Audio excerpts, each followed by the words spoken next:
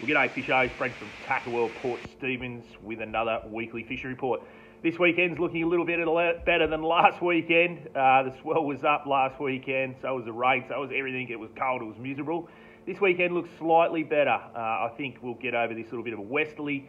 I think Saturday afternoon into Sunday looking really good. And believe it or not, the fishing's good too. So we'll start within the bay. Plenty of bream around at the moment. They started to congregate in their spawning cycle. A little bit late this year, and it's probably due to the rain that we had earlier in the year. I spoke to Paul off Fishport Stephens Estuary Charters. He's been putting his customers onto some really nice bream. Blokes have never thrown a soft plastic into the rock walls of catching bream. So there you go. So there must be plenty there. The shortcut wall's been fishing really well. Up towards Tea Gardens Bridge has been fishing really well for bream. Those rock walls there. And then back towards Soldiers Point, front of Fame Cove, back into North Arm Cove, and even up towards Garden Island there at Karoo has been fishing really well for bream.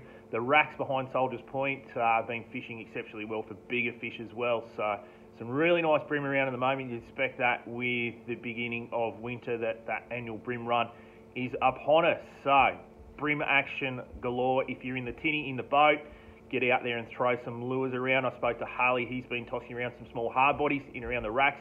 Been doing really well like that as well. So plenty of bream around.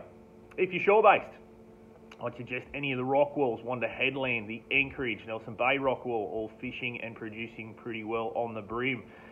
You would have seen we put a nice photo up of Luke catching a cracking bream down off the Anchorage breakwall on our local fresh prawns. So plenty of bream down there. I heard a whisper too that one of our staff members might have nailed a nice 80 centimetre lizard down there. So there you go. Some big flatties still hanging around, albeit being winter, the water being cold. There are some flatties around at the moment. The breakwall at Nelson Bay, we can imagine it's standing room only. Two reasons. There's luderick galore down there. So it's pick a rock, any rock, but you'll catch luderick on those tide changes. There's also been some really nice bream.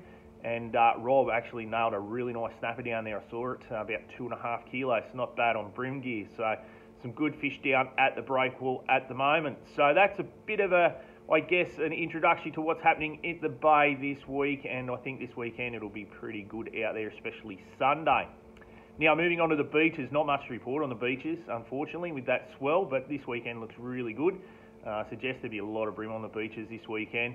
A few salmon kicking about, so there's plenty of salmon around in those gutters. I knew there was a big school down at Samurai early in the week. On Wednesday, Thursday, that swell backed off. There was quite a big school down that way as well.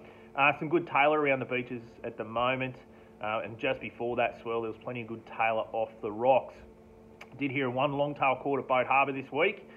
So longies are still about, and like I said, they'll be right through to winter until that water really backs off to about 16, 17 degrees. At the moment, it's about 20 degrees, so it'll hold longtails, no problems at all. Plenty of bread and butter species. Likewise with the beach, there's plenty of bream in the washes, and the drummer and luderick has certainly come on pretty strong there. Plenty of luderick down on Cemetery Point there and a bay at the moment. So beach and rock fishing, I reckon, will be pretty good this week. There'll be a little bit of swell.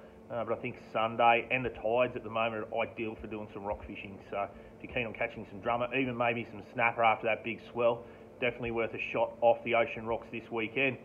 Now, looking at the offshore scene, a few guys got out during the week, took advantage of that better weather Wednesday, Thursday, and there were some nice snapper caught, that's for sure.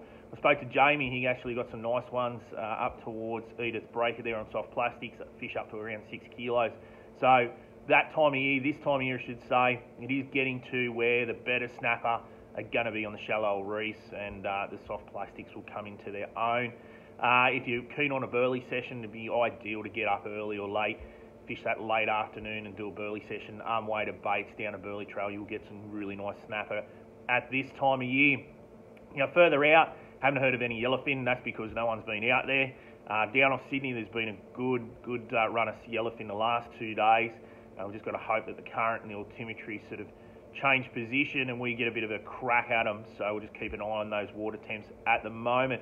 On the shelf, a couple of boys out on the shelf yesterday having a bit of a shark fish. Young Cooper actually weighed a nice tiger last night for a junior, 346 kilos, so that's an absolute cracker. So water out on the shelf is still around about 21.5 degrees I hear. So be striped marlin out there for sure if you want to keen to go and catch a winter striped marlin.